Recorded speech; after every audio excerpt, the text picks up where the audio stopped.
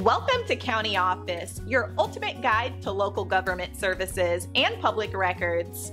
Let's get started. How to fix creaky hardwood floors? Creaky hardwood floors are a common issue in many homes. This problem often arises due to the natural settling of the house over time. As the house settles, floorboards may loosen, leading to movement and noise. Changes in humidity can also contribute to this issue. Wood is a natural material that expands and contracts with moisture levels. When wood dries out, gaps can form, causing creaking sounds. Another factor is the type of flooring installation.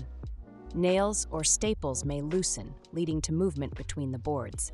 The age of the flooring can also play a role. Older floors are more susceptible to wear and tear, increasing the likelihood of creaking. To address this issue, several methods can be considered. One common approach is to tighten loose floorboards. This can be done by adding screws or nails to secure the boards in place. Another method involves using a lubricant. Applying talcum powder or graphite powder between the boards can reduce friction and noise. If the creaking persists, it may be advisable to consult a professional. They can assess the situation and determine if further repairs are necessary.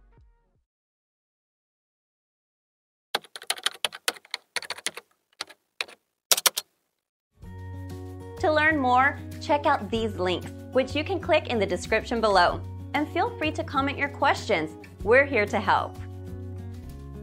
Thanks for tuning in to our video. Please like and subscribe and leave a comment below. See you in the next video.